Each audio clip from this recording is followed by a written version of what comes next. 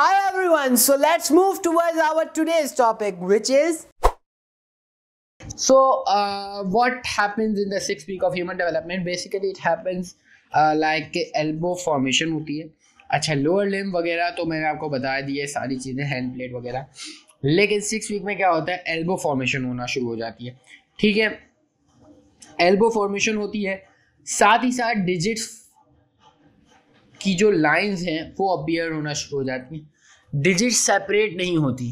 ठीक है, 6th week में डिजिट सेपरेट नहीं होती. I am repeating this sentence again and again के 6th वीक में डिजिट सेपरेट नहीं होती. डिजिट सेपरेट होती है 8th वीक में. हम अभी 6th वीक पे, तो डिजिट्स की लाइन अपीयर हो जाती हैं.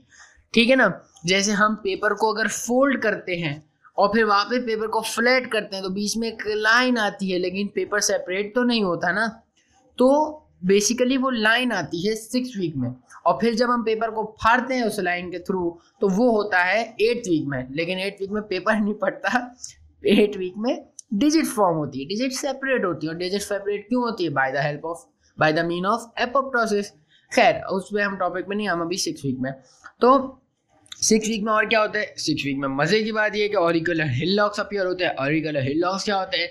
तकरीबन 6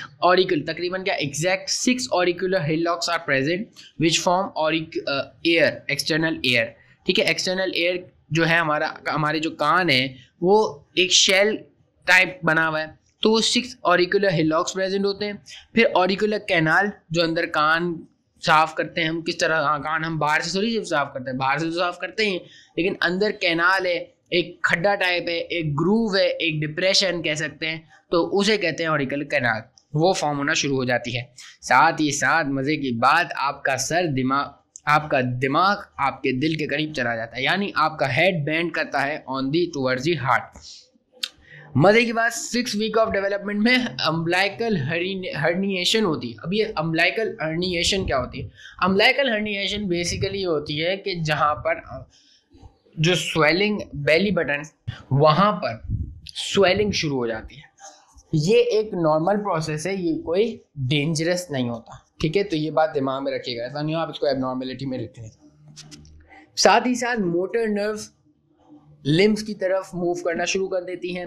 अपर लिप फॉर्म होना शुरू, अपर लिम्ब नहीं, lip LIP, upper lip form करना शुरू कर देते हैं, और नोज भी फॉर्म हो जाती है.